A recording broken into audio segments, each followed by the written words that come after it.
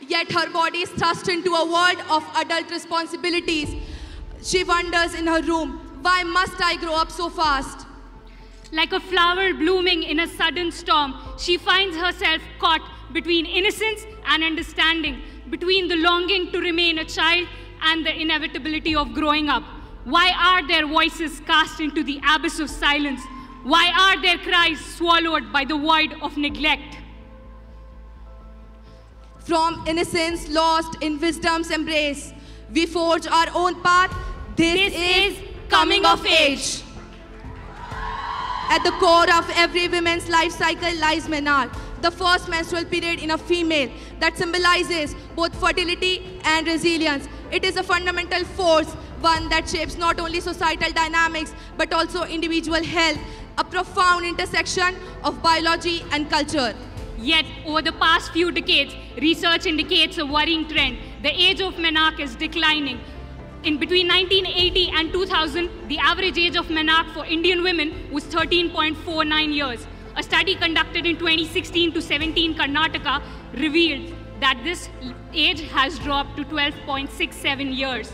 In modern times, girls are experiencing this milestone earlier, and the burning question is, why?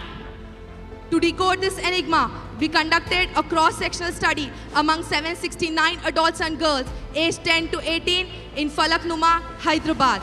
We aim to uncover what these young girls understand about their bodies and examine how they manage social, psychological, and physical challenges brought about by this accelerated growth. Using a semi-structured questionnaire, we sought to explore the factors contributing to the earlier onset of menarche. The age of menarche is not just a biological milestone. It is an indicator of societal, environmental, and lifestyle shifts.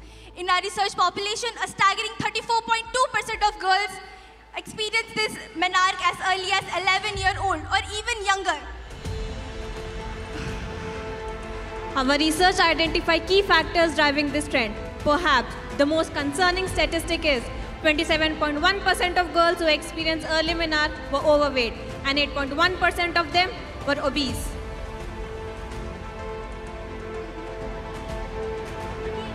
38% of girls consume fast food more than 4 times a week, and 54.7% drank sugary beverages with the same frequency. These dietary choices high in fat and calories increase the level of adipose tissue, which in turn raises leptin levels. Leptin, known to accelerate the secretion of GnRH hormone, triggers early puberty. 40.7% of children who didn't actively participate in physical activities experience early menarche.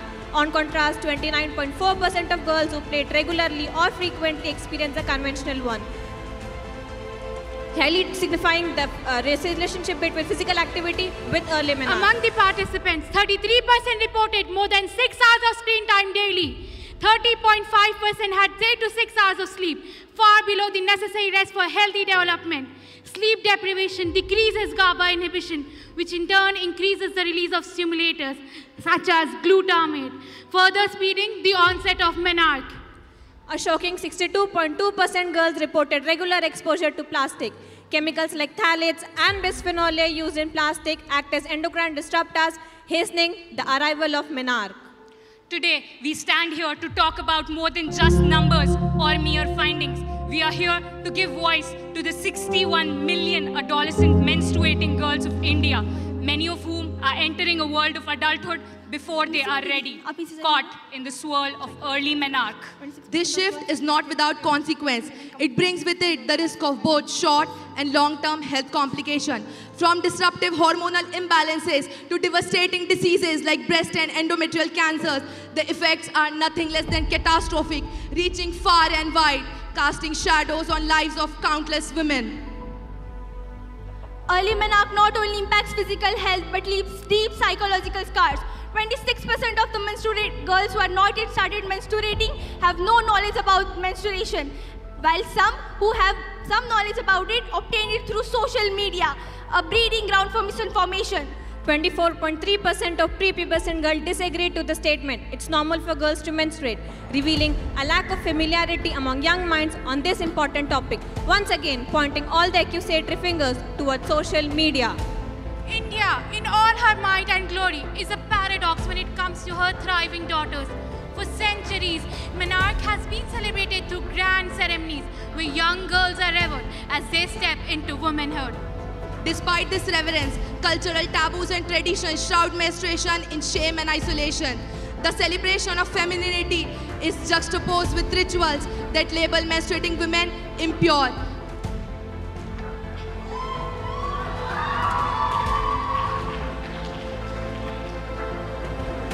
Among the participants, 70.2% of population reported feeling of impurity and shame, reinforcing a stigma that has staggered our population through generations. These feelings are so deep-rooted that 71.3% of girls felt unable to perform optimally in school during menstruation, and 57% found menstruating hard to manage altogether. This void in knowledge fosters anxiety, self-doubt, and low self-esteem, isolating them at a time when they need our guidance and emotional support the most.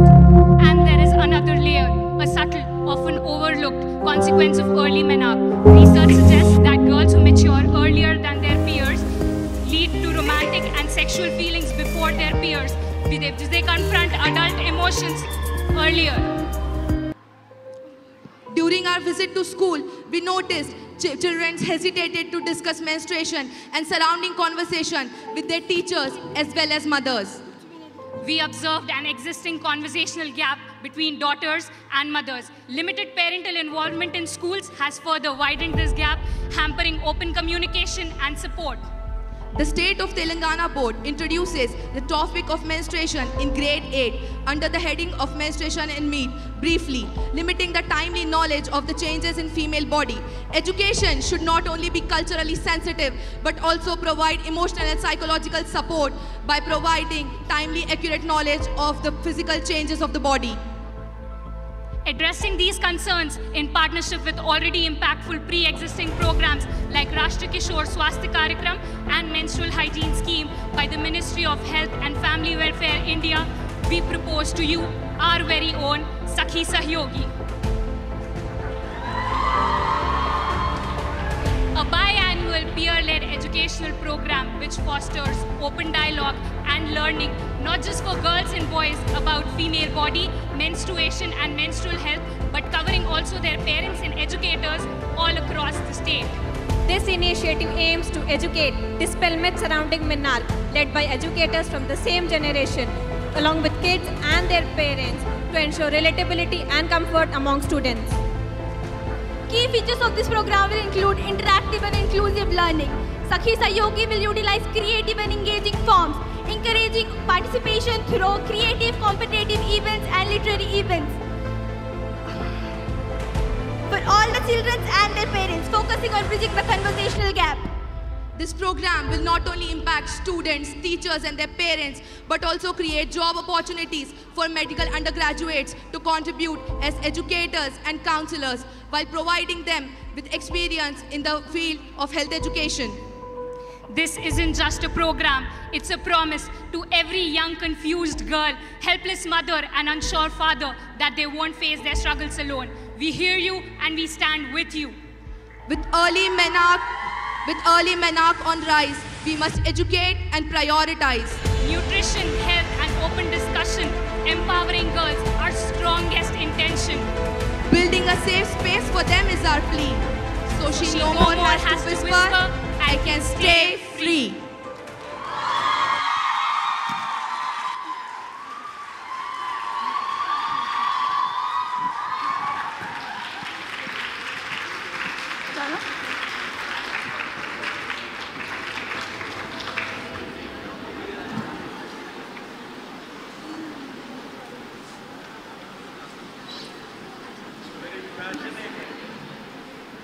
I think it is very passionate, but I sometimes think that we make a mountain out of a molehill. Menstruation is a physiological process, it is not pathological. Rarely does it become pathological, okay? So, do you tell them that it is pretty physiological? Let me take you through the conundrum of deliveries. Once upon a time, like in your grandparents' time, all deliveries happened at home. But we had high maternal mortality. To beat it, all deliveries are now institutionalized. So we have institutionalized a physiological event. Did you understand? So the state takes control of how your delivery should happen. And that's how the cesarean rate is shooting through the roof. Okay? So you must have recently read that on certain given day, 41 deliveries happened in a district hospital, which is their highest in a given day, out of which 31 are cesarean deliveries. That's not very great. So once you institutionalize any event, you should not create as if the state should manage everything. No, that's not the truth. You should empower women or girls to manage themselves. That is more important. It's more of an empowerment. There's nothing to be embarrassed about. I wish there were some boys amongst you to feel that there is no reason to be embarrassed. I'm very embarrassed when my own students don't do a pelvic examination. When we were trained, we were not distinguished by any of our patients, whether I was a man or a woman, to do a pelvic examination. That's how I learned. But nowadays, boys don't do pelvic examinations, even when they are oncologists, which is a disgrace. If you can't do a pelvic examination, you can't diagnose half the cancers in the body, at least in the lower half. So please empower them. That should be the message. Don't try to make it a disease. Okay? Thank you so much, sir.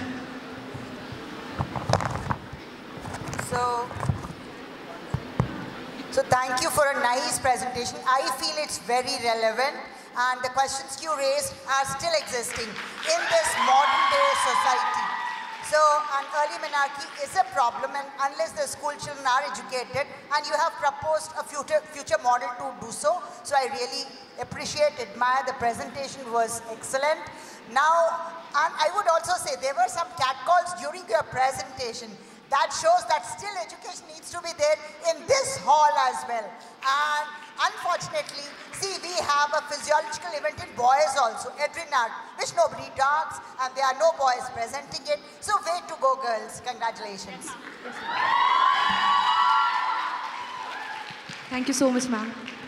Did you find in the literature anything related to adulteration of the food products and the milk and its relation to early menarche? I've seen some families stop taking milk and milk products. So what was your observation on this? Madam, this is a problem in Western world, especially in United States, where apart from milk, the cow is essentially, or the buffalo is essentially used for production of meat. So in order to increase the bulk, plenty of hormones are pumped into the animal, especially... I didn't find any point on that in your presentation. But I think now we have plenty of milk from the government sector. All our dairies are controlled by the government, and unless we assay milk does contain all the female hormones. It is important to understand that. So estrogen and progesterone and gonadotropins can be secreted in milk. So it is important to understand that. That is one of the reasons in the Western world for an early menarche. If it occurs before 9 years, now at least in the Scandinavian countries, they are calling it early menarche. So that is supposed to be the reason for the early menarche in Western world. So, but I believe the Indian practice of boiling milk before consumption not only reduce the incidence of bovine tuberculosis, but it also destroys all the hormones. So that is one of the advantages of boiling milk. Find any factor covered in your questionnaire, that's why I raised it. Thank you for your question, ma'am. Ma'am, you'd be very happy to notice the questionnaire given to you along with our proposal considers a question, how many times do you consume milk a day? We also have data statistics to prove that point. We did not include it in our conversation because it was in addition to... What was the finding and what was there any apprehension? Did any mother or any family ask you on that? That was my question. I'd like my colleague to answer this. I would like to add to this that definitely there were no significant reporting on milk and milk products specifically because they thought that that is vital for human development. Though we know that milk and milk products when injected with endocrine disruptors are harmful, but yet there is no significant study that proved milk. No, ma'am, not our study also did not prove any such finding for now. Endocrine disruptors are slightly different. Yes, sir. Sure. If you use a pesticide, herbicide, insecticide, larvicide, molluscicide, or pesticide, those in the human body, there is no way the body can detoxify them and excrete them. It will take us another 1,000 years to develop an enzymatic system for that. So they stay in the human fat. And in the human being, they act as endocrine disruptors. Essentially, they function as estrogen. Okay, so that is why they are called endocrine disruptors. You can measure the volume and the parts per million of each one of these insecticides. We did it in deceased patients, but not in milk.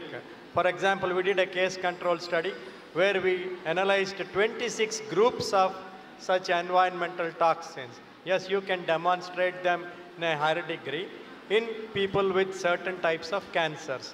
The government asked us not to publish it, so we refused to publish it. We were prevented from publishing it because that data is very harmful to the agricultural sector.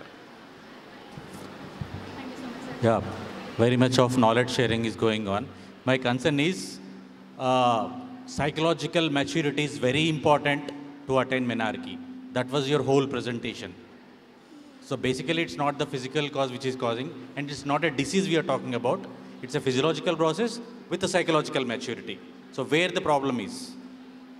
So you have done so many scales, but nothing relevant to any specific psychiatric disorders. Why? You said there is a psychological scarring, 26% have this much of problems, but nothing specific to any psychiatric disorders. Why? If you have done, you would have depicted in a better way. You have only reported about these many cause, this much thing and all those things and adaptivity, what they do. But what about psychiatric disorders which can cause early menarche? Because I get cases in child psychiatry department, Nilofer. What happens to them? If you have done that, that would be a better option. Next time, probably you can do it. Nice presentation. Thank you. Sir. Very nice and confident presentation by your team. One thing I would like to ask about the statistical aspects. It was mentioned that p-value you have mentioned. What test have you used for that? Thank you for the question, sir. We use SPSS software for calculating the p-values. Software is okay, ma. Which test did you use? Test. To get the p-value, you have to use one test. Which yes. test did you use for that? I don't actually remember that test because I took help of a statistician with this. I'll definitely look into it. Fine. Sir, I would like to add to my colleague. We conducted these questionnaires by our questionnaire, pre-tested, semi-structured questionnaire. We used Cochrane formula, so because our data sample was huge, so we used Cochrane formula to calculate our size. Yeah. Once you calculate your sample size, you will come up with some Excel sheet, right? Then you are comparing between two groups, right? So then you have to use some statistical tests of significance, like chi-square or t-test or something like that. So I was asking, what did you use for that? Thank you. Thank you. It depends upon whether you are comparing two parameters or more than two. So for multi-parametric tests, you will use something else after you normalize the data. Normalization is a process where the sample sizes are different. One is 5, the other is 500. You can't compare both of them. So that requires a normalization. So there the test of significance or statistics is completely different. Whereas when you have two groups which are equally matched, there it is straight away student t-test you can do.